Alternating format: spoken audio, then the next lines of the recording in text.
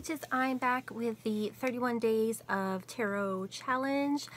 So I'm answering questions 10 through 16, I think, today. So the first question was, what was your biggest sort of tarot moment of 2016? And I can't really say that I had one. I think, I read for a lot of people. I did a lot of readings for myself that were quite helpful. And one thing that was kind of cool is this year I was on a show called Canada's Worst Driver, and before I met any of the other contestants, I did a reading about who are the other people and how they would do.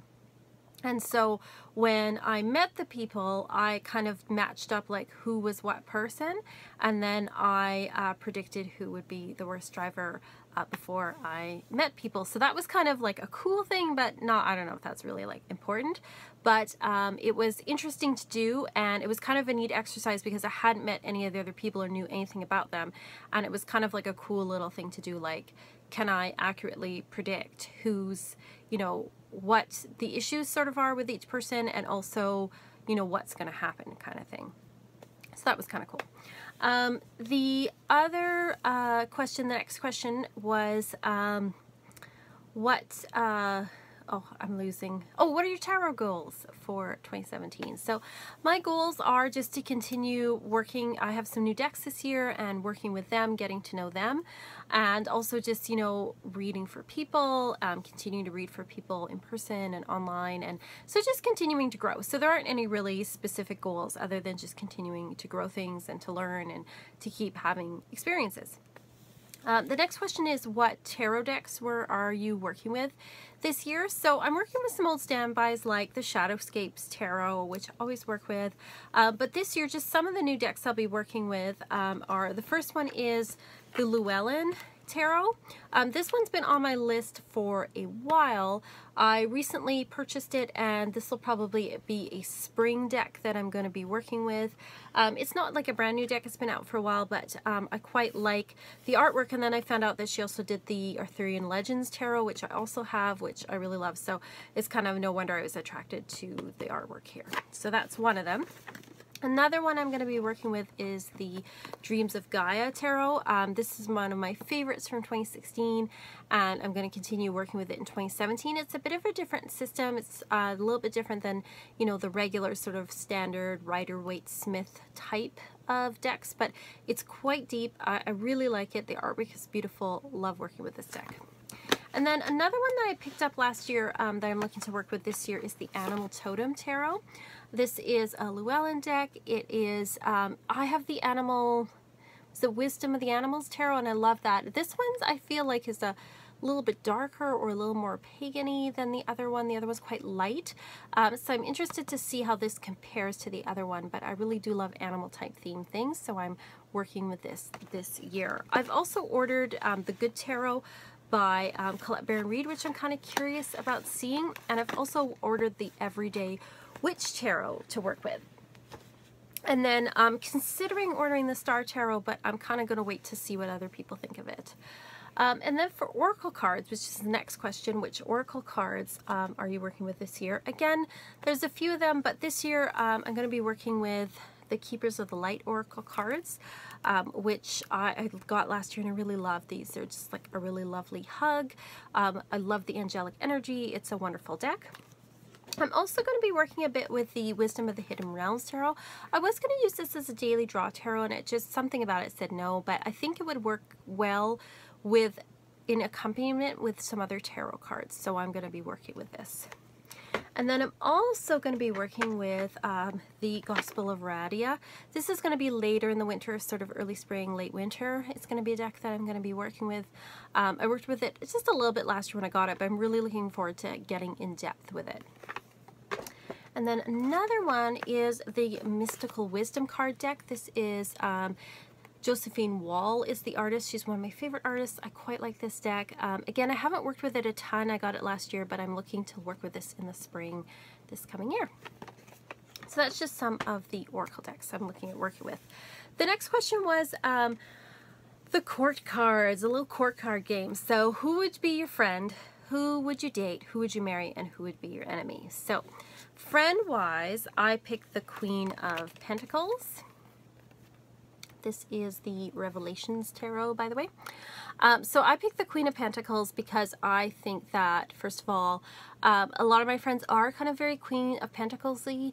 They're ladies who are, you know, very good at what they do business-wise, but also really good at taking care of like their families and their friends and stuff, so very earthy. I'm not a terribly earthy person, so it's interesting that some of my friends are more earthy.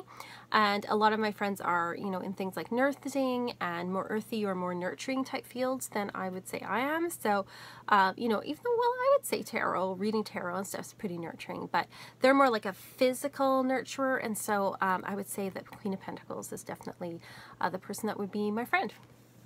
As for dating, in the past, I've dated a fair number of King of Cups. I've also, or King, not King of Cups, but Knight of Cups. You know, people that are very creative. Definitely I've dated in the past a lot of musicians and artists and people that are creative types. The Knight of Pentacles are very romantic, but they're also a bit of a dreamer. And I have dated as well Knights of Wands, people that are very like action oriented and adventurous and stuff. So the thing is with Knights though, they're not very sustainable for a long time. Definitely, you know, nice for romance and stuff, but not super sustainable. And then for marriage, I picked the King of Cups. So King of Cups, I would definitely say describes my partner. He's somebody who is very, very good listener, somebody who is definitely in touch with, you know, their emotions, and but they are much more detached. They're not like emotional all over the place or anything. They're more detached, and they can sit back, and they're a good counselor and a good listener, and they take into account people's feelings is what I mean. So definitely a King of Cups is somebody to marry. Also too, they have a creative side and an intuitive side too. So I would say King of Cups. As for mortal enemy, I would say the Page of Swords reversed. To me, the Page of Swords reversed is someone who causes trouble for the sake of trouble. They're the person that likes to gossip and whisper and stab people in the back, and also people who just get into trouble and get in over their head all the time. People that are kind of manipulative. That's one thing I can't stand, is manipulative people, people that are liars. So that is somebody I would say is my mortal enemy for sure. So that's like a cool little court card name. The next question was, do you think that the court cards are relevant? I think that on the surface they may not seem relevant because titles like King, Queen, Knight, Page seem very archaic. The tarot comes from medieval times, so it represents a medieval court system, but they're archetypes, so I think that they're still quite relevant. I also look at the court cards as representing certain types of personalities, so not necessarily male or female, although they might tend to lean more that way.